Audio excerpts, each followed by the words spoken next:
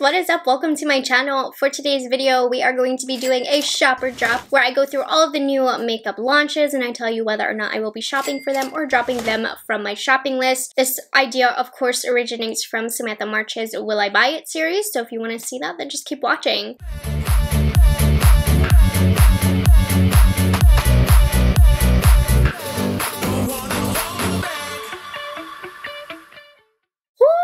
We have some good sneak peeks to talk about. The goods are starting to come. The holiday releases are really coming out. Now, if you were here for my live last week, I talked about some of these products, but I know not everybody can make a live and lives are so long. So I will be talking about those in today's video. And let's just get straight into it. I see right now that Too Faced has a interesting sneak peek. This is actually not even holiday. This is spring 2022. The owner, is it Jared Blandino? I don't know how to say his name. He sneak peeked this palette, which is definitely very springy. I really like this. I think it's really cute. I think I will be picking it up. It's the same style packaging as the teddy bear palette, and I liked that. I thought it was nice. I like the spring tones in here. I mean, sure, if you look really close into it, it's maybe not as unique as we think, but the packaging is really pretty. I love the pops of blue, pastels, pinks. So I'm excited for this one. I definitely think I'm going to be shopping for this. It catches my eye. I can't say no to a good, pretty eyeshadow palette, so shopping this, we'll be picking this up. Next up, Kaleidos is launching their Apple collection. So it's going to be 2 new sets of the Clay Lip Lab set. I love this formula, you guys. It's kind of hard to see the colors in the promo pics, so I'm not even sure what colors are coming. I am getting these sent to me, so I guess I'm kind of shopping for them. Like, I love these lip products. This is a really great formula. I definitely think it's worth it. If I wasn't getting it sent to me, I probably wouldn't have picked it up, only because, you guys, this whole drawer right here, overloaded with lip products. I do not need any more, but it's a great formula if you aren't overloaded with lip products like myself. I really recommend these,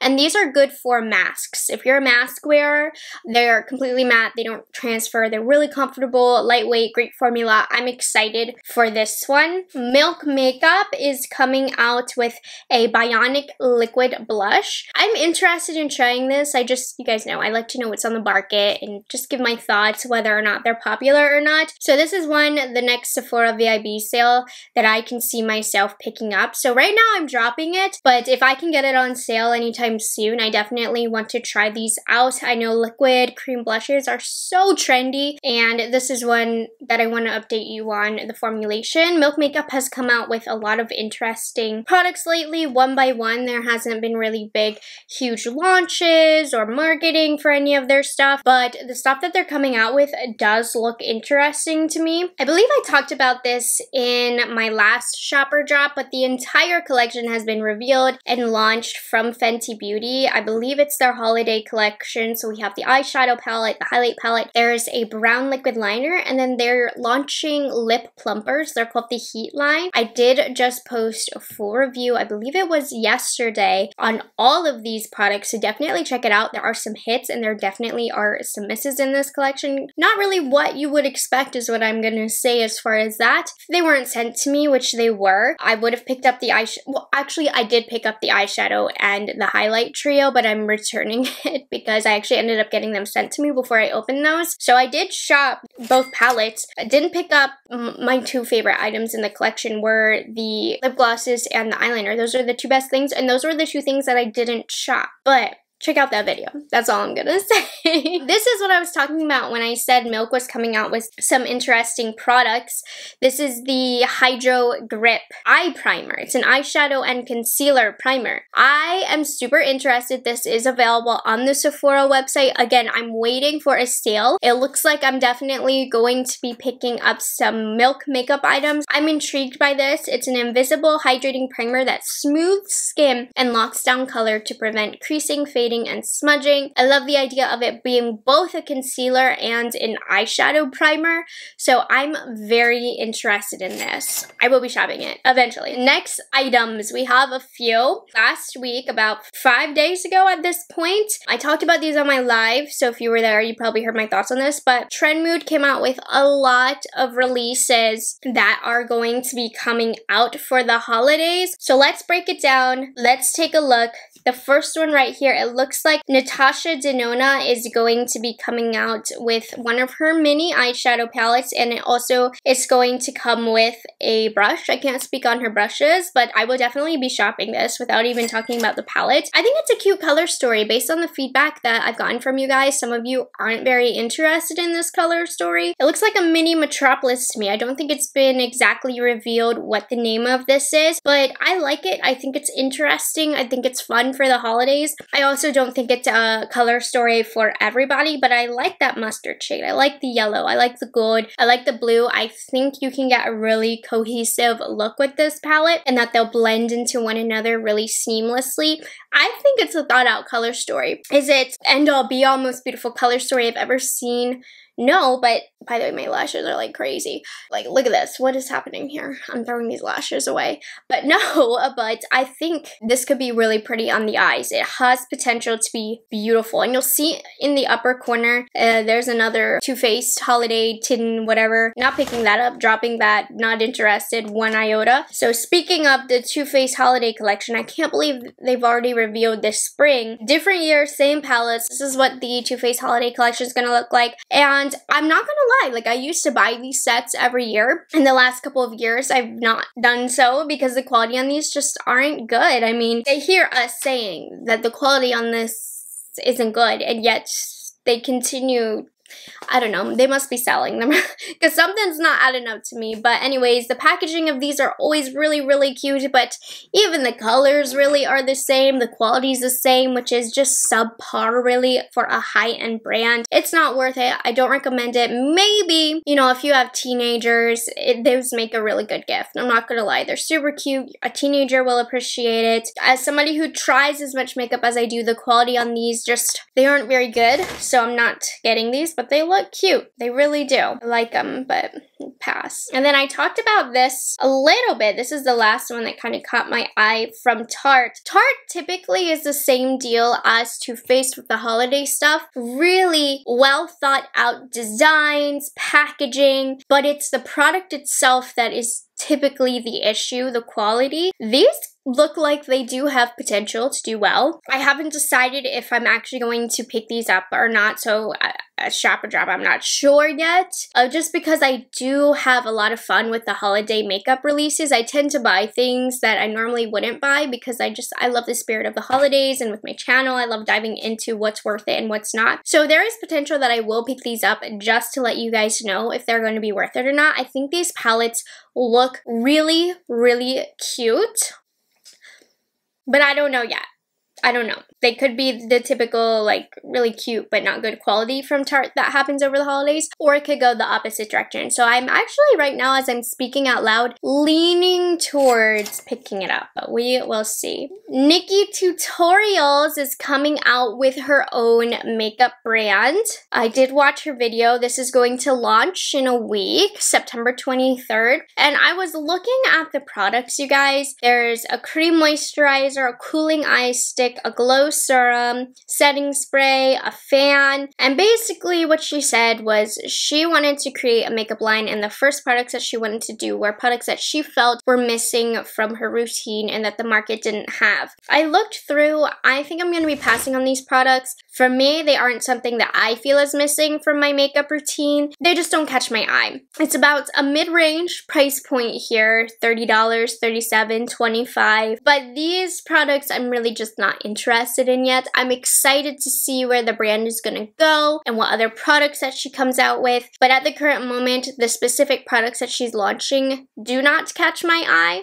but we'll see. You know, I'm definitely not writing the brand off at all. It's just this first launch I'm kind of lukewarm about. Hourglass has launched their holiday palettes. Not launched. They're coming out September 24th, and they've come out with two different edit palettes, which is more than they've ever done in the past, which is really great, in the right direction. I'm going to shop these. I'm going to pick up both just so that you can see the comparisons between the two, so that you can see if the darker one will work for you. I'm going to test it on my mom as well. So I'm going to pick up both. I think obviously the light one is the one that I'm going to keep for myself, and I'll end up giving the deeper one to my mom. You guys did express concerns that you still don't feel like the deeper palette's going to be deep enough. So I definitely want to dive in, see how those are going to do. There also is a new Ambient Lighting Palette Volume 3 for medium deep to deep skin tones. That looks deeper than the deeper edit palette. So we'll see. I'm not getting the deeper one just because I personally won't use it at all. Let me know your thoughts on that. But I will be picking it up and we're gonna see. We're gonna do some testing. The packaging looks kind of dirty to me. I don't know. It's crushed up powder or marble. I can't tell. I don't know. Anyways, I will be picking them up. I mean, I have them from all the previous years. They're starting to all look the same, of course. Sigma Beauty is launching their collection with Cinderella. It is a collaboration. This comes out September 23rd. And I'm not gonna lie, this collection looks so cute. So I used to not be a fan of Sigma Beauty products. And then I actually got the most recent collaboration with Beauty Bird sent to me. And that palette has really impressed me. That's by far the best formula that I've tried from Sigma. So I'm eyeing this. For the most part, I have never been a fan really of their eyeshadow formula. I love their color stories. That's the thing why I kept purchasing them. But the quality was never really good. And then the most recent palette that came out, I really enjoyed the quality. So I kind of want to pick this up. I think I'm going to. I don't know. We'll see, but the color story looks really beautiful in the eyeshadow palette. The blush looks really beautiful. Very tempted. I'm on the edge. I'm gonna say shop for now. If I don't get it, I came into my right mind. It looks really cute. And who doesn't love Cinderella, right? Okay, NARS is coming out with 1 trillion palettes this holiday season, so it seems. I always pick up the blush palettes. I will be picking up this blush palette. Not sure, might drop the eyeshadow palette, but definitely want this beautiful blush palette. I love the embossments. I buy them every year. It's tradition at this point. Not that that's a good reason, but it looks really beautiful. I love the NARS blush palettes, but there's a ton of sets that are coming out, which is what a lot of the brands do over the holiday season. So if you see anything that you need or that you want to test out, the holidays is a time to get these little sets. I won't be picking up a ton of sets, I don't think, just because I have a lot of the full-size products, but yeah, they have mini palettes here. They've changed over the years. They used to never do big holiday sets like they've been doing over the last couple of years, which is both exciting but also like, meh. No, but I'm picking up the big blush palette. That I will say I am going to do. Beauty Blender is coming out with a skin tint. It's one of the dropper styles, which intrigues me. It's available now in Sephora. Dropping these just because I feel like I haven't had the best of luck with Beauty Blender beauty products like makeup. Of course, the sponge is still the best in my opinion ever, but I'm intrigued. It looks interesting to me, but no, not gonna buy it. Just haven't had the best luck with Beauty Blender makeup, so. And I don't need another skin tint. We have another Colourpop collection on the horizon. Nothing new here. Is it a shop or drop without featuring a few Colourpop collections? This is the Plush Like Me collection. It is going to be available tomorrow, September 16th. Looks very fall appropriate, honestly. Really great burgundy tones here. Dropping this from my list, really not interested in the color stories. The packaging looks beautiful. I mean, it looks like a well done collection. What I am excited to see are more of these bullet lipsticks. I always thought they had a really great bullet lipstick formula, but they seem to have stopped really releasing that style of lip products. Happy to see that. Not a big fan of their blush sticks. Don't need the palette, so dropping this from my list. It looks okay, and it looks great for the season, but no, I don't need it. Definitely the furthest thing that I need. Ooh, this is exciting. Alamar Cosmetics is today. Oh, this is available today. They released their liquid to powder sun-soaked high shine highlighters. La Costa is one of the colors, which is an eyeshadow in one of her OG palettes that made the most beautiful highlight. I'm excited to see it in this formula. I don't know. I want it. I'm not going to though. I'm dropping it, but I want it. I haven't made my decision yet. I really like Alamar. I like to support them. I like their owner, Gabby. And these liquid to powder highlights, I'm not on board with completely. I've tried some really good formulas and I've tried some really bad formulas. I don't know.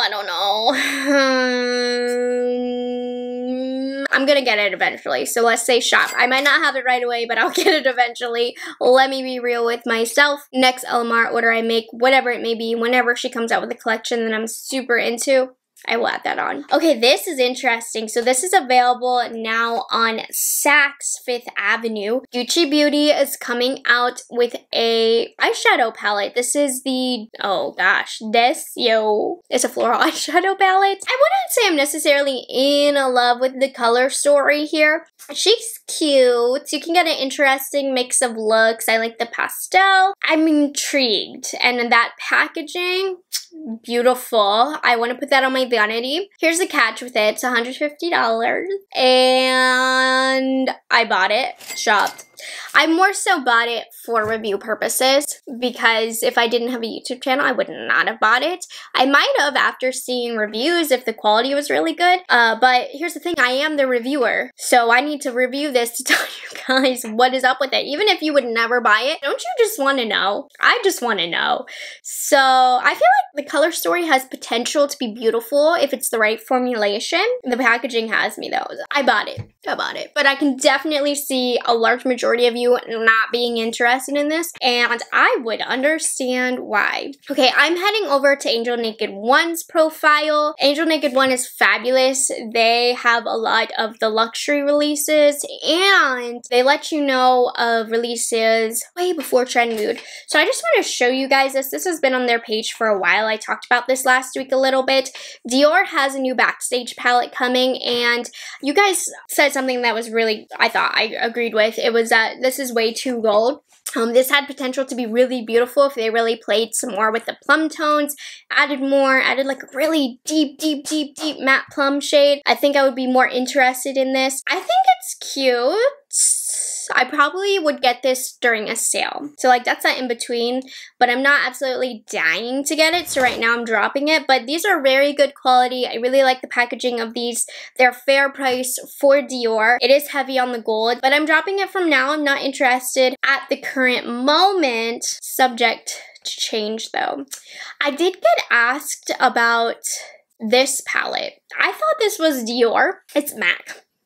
This is from their Rosalia collection, and the R made it look like Dior to me. I'm not getting it. I'm passing. I thought it was Dior at first, and I was gonna get it if it was Dior, but it's MAC. Nothing wrong with MAC. I like MAC too, but MAC isn't one of the main brands that I cover on my channel, so it would just be unnecessary money to spend, so I'm dropping this. But it looks nice. Here's what you came for. And I'm sorry, I'm not going to share the photo of the Pat McGrath leak on here out of respect to Mama Pat.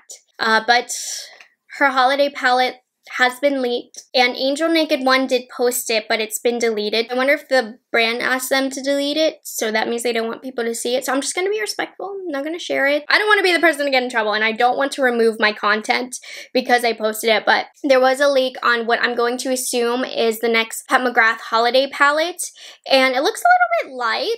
The sneak peek photos, I do wonder if it's gonna look better in person, and that's typically the case with these leaked photos. They're not very good quality. It looks a bit light, but it looks like it could be beautiful in the right lighting. It has potential to be really pretty. It's an interesting mix of colors. I'm seeing though some roses, some peach, and some golds, which Pat has a trillion of, but I'm also seeing some blues, some greens. I don't know. I need a better picture. I will be getting it regardless, blindly not even knowing what it looks like. I'm gonna get it. Interesting layout here. If you go on Instagram or Reddit somewhere, I'm sure you can find the photos of the leaks, but just know there's leaks of the Pat McGrath, what I'm assuming to be the holiday palette. It's a bigger palette. It's kind of like the Mega palette that came out, but the layout is weird. It's a bit different. I'm not loving the color story that I'm seeing, but I'm expecting it to look different in person. We'll see. on hold on my thoughts on that.